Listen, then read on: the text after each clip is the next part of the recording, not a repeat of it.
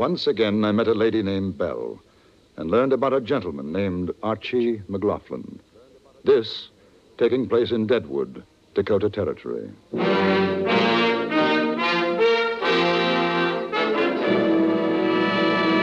Frontier Gentlemen.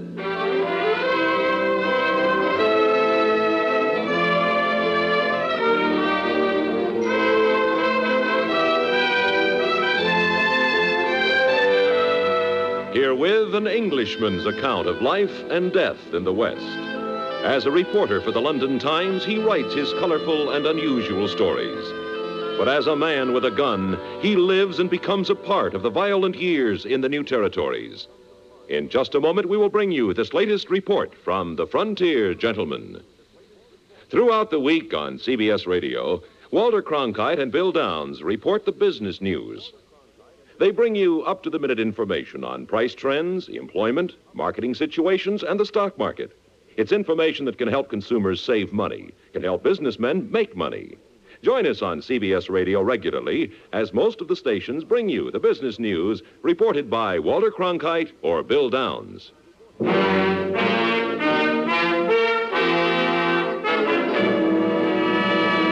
Now, starring John Daner, this is the story of J.B. Kendall, Frontier Gentlemen.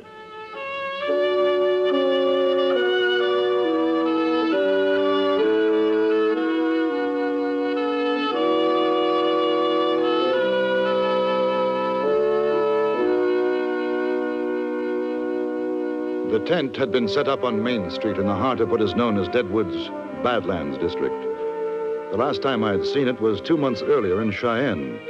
It was a gambling establishment belonging to a rather extraordinary woman who called herself Madame Verdi. To be exact, Lurleen Monteverdi. Owing to the fact that during the war she had been a Confederate spy, she no longer used her real name, which I knew to be Belle Siddons.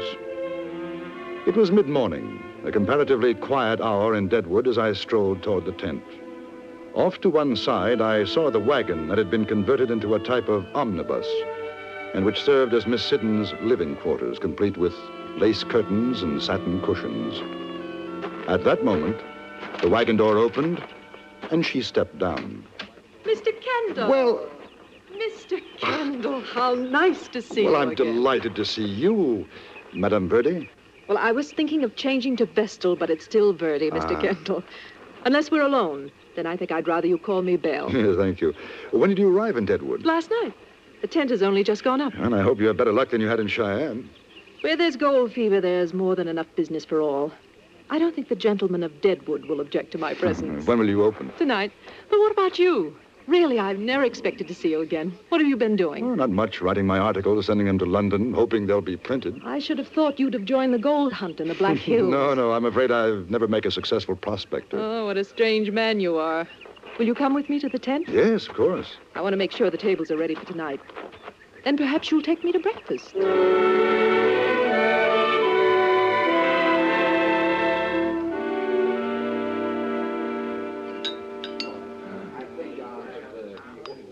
I wish you'd have some. It's very good. Thank you, no. I had breakfast 2 hours ago. Is that a reproach? No, not at all. I hate to get up early. I always have. As a matter of habit. It doesn't make much difference. Do you know that you've been staring at me? Is there egg on my chin? No, not at all. Forgive me. It's only that I'd forgotten how attractive you are. One doesn't very often see an attractive woman in these parts. Well, I'm not sure whether to be flattered or not. You have a charming smile. It reminds me of the Mona Lisa, a little obscure. One can never be sure why she's smiling. Probably holding a pat hand. You enjoy gambling, don't you? I don't think I ever looked at it that way. Enjoyment. I gamble because it's the most convenient way to make a good living. Oh, I think there's more to it. Curiosity isn't healthy in the West. Haven't you learned that yet, Mr. Kendall? Well, I'm a newspaper correspondent. Is that why you're interested in me? Oh, you are a lovely woman who says one thing with her lips and something Altogether different with their eyes. Now, that intrigues me. All women do that. No, they don't. Not in Dakota Territory. They're a little more obvious. You know, in some ways, you're like my husband. Newitt Hallett. I think I told you about him. Yes, you did. He was a very direct man. I think he would have liked you. Don't turn around. There's a gentleman wearing a badge coming over to the table. Oh? Morning. Good morning. Name's Boone May. I'm a peace officer here in Deadwood. I take it you're Madam Verdi, ma'am. That's right. Mind if I sit down a minute? Not at all. Thank you. You're that newspaper man, Kendall, ain't you? Yes. Hey, you was pointed out, that's how I knew, savvy? Well, ma'am, I seen the posters your boys been putting up around town. Went over to your establishment. They said where I'd find you. It isn't against the law, is it? I mean, putting up posters? Oh, shucks, no, ma'am. I just figured I wanted to get acquainted is all. That's very friendly. Don't you think so, Madam Verdi? Very. Well, now, I'm a real friendly feller, madam. Always like to know who's new to Deadwood. Of course, seeing you and all, I'm kind of surprised that a lady sets up business in the Badlands. That's the roughest territory in town. You know that? I'm not a lady, Mr. May. I'm a gambler. I was told that my situation is the best corner on Main Street. That's why I took it. I'm paying a very high rent. I hope that I haven't been misled. Well, now, ma'am, if it's business you want and you don't care who gives it to you, you'll do fine. I thought you ought to know, though, that there's some pretty mean boys will be visiting you. That's where they go, to the Badlands. And I hope they'll become patrons. Yeah. Well, I reckon I'll be coming around tonight. Kind of see everything gets off to a good start. I shall look forward to seeing you, Mr. May. Yeah. Well, that's good, because I got a feeling you being a woman and all, well, you might need some protection. Now, if I can help, you just give a holler here. I'll be there. You're very kind. So long, ma'am. Mr. Kendall. Mr. May.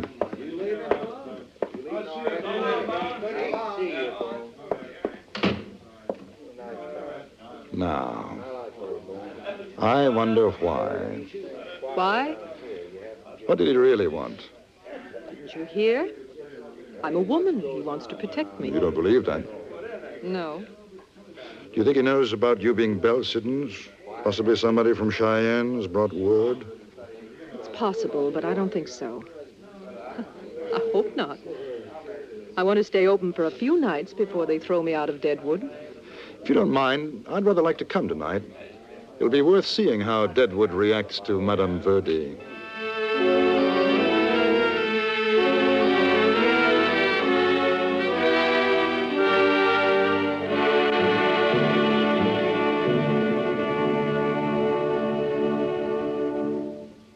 With all the important decisions which face the nation these days, it's a good thing to become as familiar as possible with the men in industry and government who influence the policies which shape our lives. Every Sunday, CBS Radio calls on these leaders to face the nation, and veteran CBS News reporters call on them to answer questions and frankly discuss the issues of today. Democracy depends for its life on your keeping well informed. To be well informed and to keep that way, listen every Sunday to Face the Nation on most of these same stations.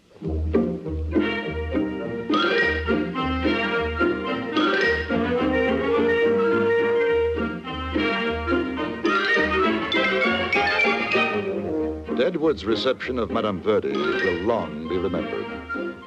She stood on a board and was carried through the entire town on the shoulders of 4 strapping miners. It was a precarious balance, yet she contrived to appear quite regal and an extraordinary woman. The tent was open for business and immediately became filled to overflowing.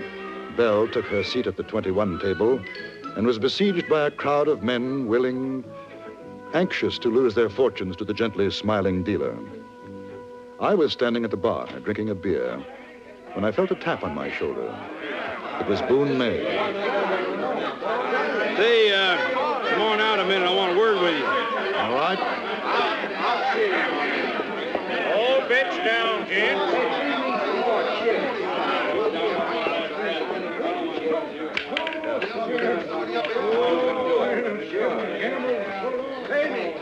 Some crowd, huh? Hey, Mr. Kendall, are you a good friend of the madam? I knew her in Cheyenne. I'd say we're fairly good friends. You want to do her a favor? It depends. And tell her to play it straight. She can stay in Deadwood. I'm not sure I understand. Well, now I'll tell you. You see, me and my boys, our job is to watch out for the gold shipments. Now, you take some of them stage drivers and shotgun boys guarding the gold, they get a drink too many in them, and, well, they like to maybe talk some too much. Savvy? No. Well, like maybe when a gold shipment's due to pull out of Deadwood. Well, Suppose that talk gets into Madam's pretty ear. Suppose she passes it along to somebody. Suppose somebody holds up a stagecoach carrying a box full of gold, Sammy. I think so. There's fellas in that tent right now, a dozen or better. Bad medicine. I seen them watching her, figuring the odds. Johnny Bull Collins, Laughing Sam, C.C. Clifton, Archie McLaughlin. They'd make it worth her while to talk turkey at the right time. Maybe a split on the take. Ah, now I see what you mean. And you want me to tell her not to do business with these chaps? That's what I mean. Well, couldn't you have told her the same thing? I could. I reckon coming from you it'd mean a sight more. Well, why? Oh, mister. What? I've seen the way she looks at you. And when a female gets soft in the eyes, she'll listen to one man more than another. She'll listen to you. The way she No, my friend. I'm afraid you're mistaken. Say, I'm willing to make a proposition. You tell her, see? Any of that wild bunch try to deal her in on a holdup. If she gets the word to me first, I'll see she ain't forgotten. That company's setting out the gold to take care of her. Savvy? I savvy, but I'm not your man. How come? I don't know her the way you think I do. You're quite wrong about her feelings for me. Mm-hmm.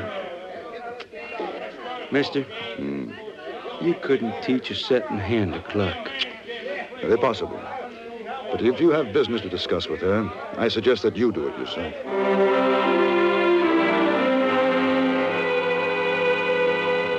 I left the peace officer, Boone May, and went back to my hotel.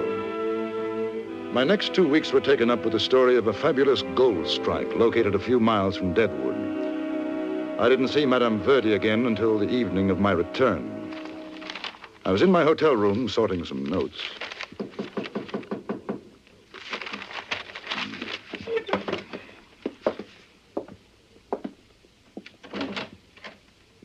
Good evening. May I come in? Yes, of course. Won't you sit down?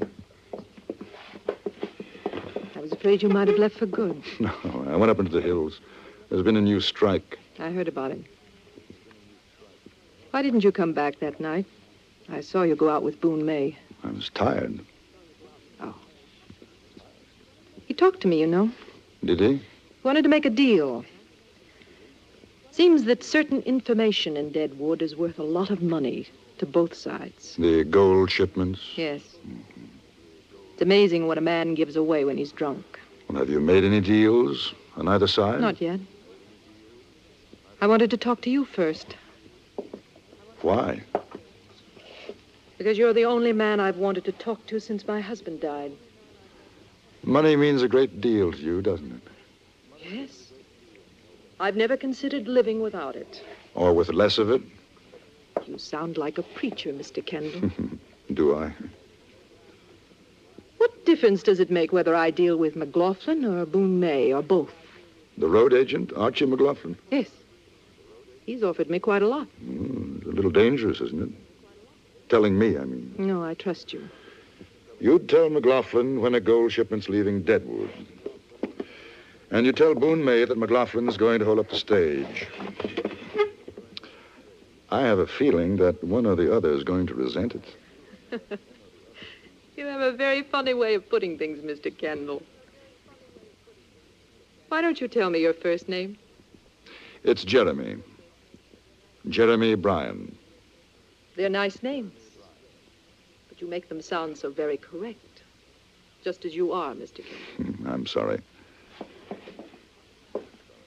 If I asked you to come with me, join my establishment, what would you say? I'm not a particularly good gambler. I could teach you. If I were to ask you to leave your establishment, come with me, what would you say? You're a most impractical man. I should be quite happy with you for about a month. Then I'd leave you because we'd be much too poor. I was kicked out of the army because I was impractical. In a way, it was a very good thing. Why? Because I refused to testify in a court-martial proceeding against an officer I barely knew. Well, they were stupid. Not at all. The man was innocent. In Cheyenne, you said there was a woman in England. There was. She was part of it all. You're much too principled for me. I don't think so.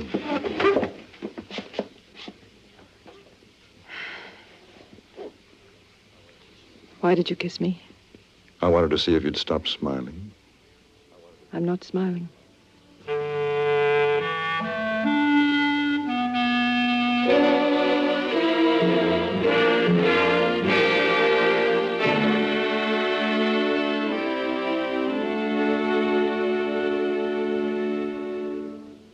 The fastest runner in town can't hope to keep up with the Mitch Miller Show, because every Sunday night, when it comes your way on most of these same stations, the Mitch Miller Show covers that part of the entertainment world that stretches from the bright lights of Broadway to the Klieg lights of Hollywood. For another all-out, all-star variety edition of the Mitch Miller Show, join us right here at the Star's address when Mitch Miller puts out the welcome mat again.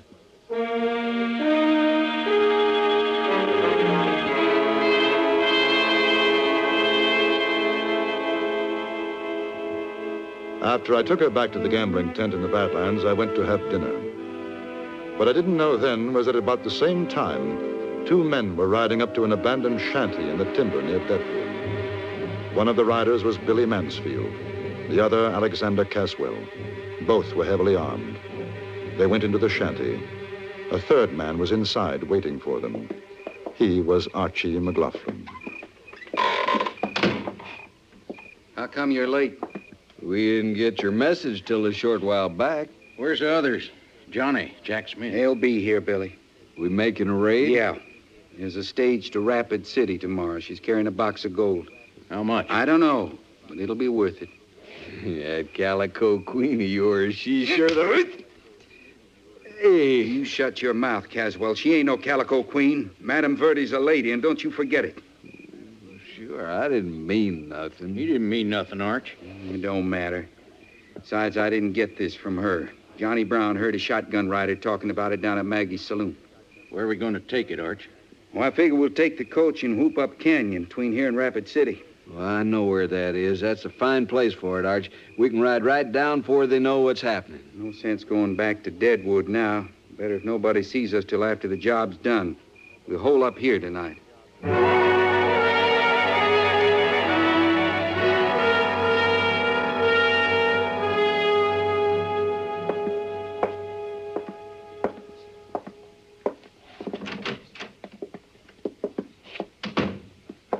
Well, now, nice to see you back, Kendall.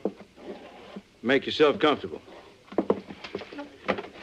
Say, hope you didn't mind me interrupting your dinner. I'll mind less when you tell me why you did. I hear you've been up in the hills. Look here, May. I got a message to come to your office. You said it was important. Let's get to the point. Yeah, that's right. Have you seen Madame Verdi tonight? Is that why you asked me to come here? No. Of course, I know you've seen her. She was up to your hotel. You seem to know everything that happens in Deadwood. That's my business. Well? She'd tell you about our deal. She mentioned it. She'd tell you about McLaughlin? No. No. I guess she wouldn't. Since you've been gone, them two is quite something in Deadwood. What do you mean? Well, I guess you ain't heard it. That night she opened right after you left. Archie McLaughlin got to playing 21 with her. I guess he wasn't up to keeping his mind on the cards because he lost his last dollar.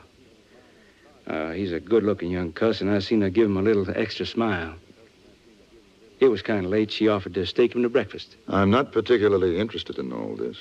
I reckon you will be.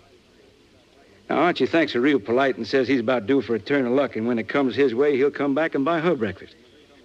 A few days later, he does come back, and he's got his pockets full of gold. They went out for breakfast. Been going out ever since. Go on. Now, Madame Verde, she knows for sure who he is and what he is. Ain't no mistake about that. I'm figuring she didn't take my advice about making deals with those boys, savvy? Especially McLaughlin. What's all this got to do with me? You didn't know about them? No. Listen, Kendall, I'm a peace officer. It's same as any other job, except more so, maybe. I got to know what goes on, savvy? Well, she's told me a stage is going to be robbed tomorrow night somewhere twixt here and Rapid City. She say anything about that to you? No. Why should she? I don't know. Is that all? I reckon you know now she's sweet on McLaughlin, don't you? Good night, Mr. May. She says she don't know who's going to do the holdup. Now, if she's double-crossing me, you tell her.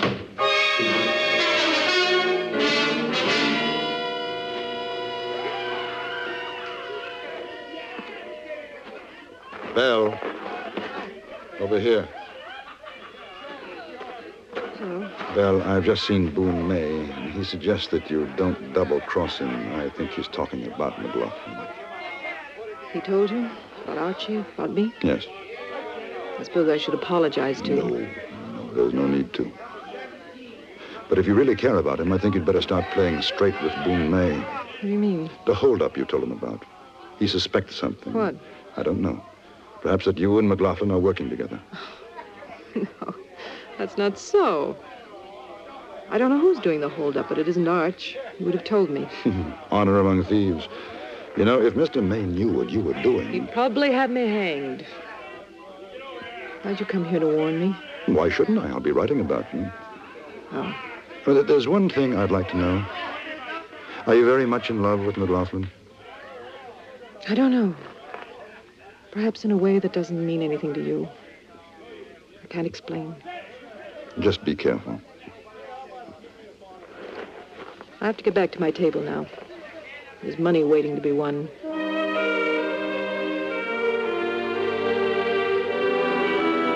The following night, I accompanied Boone May on the stagecoach carrying $20,000 in gold bound for Rapid City. With us were 5 special deputies. What happened when we were stopped by McLaughlin and his men, I shall report in my next dispatch to the London Times.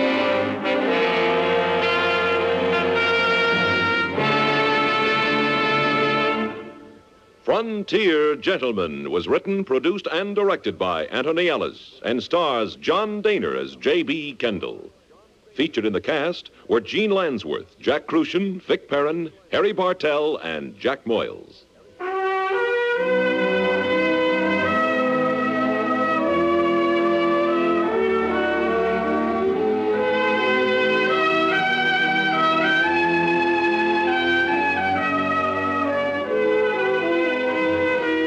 Join us again next week for another report from the Frontier Gentleman. Bud Sewell speaking.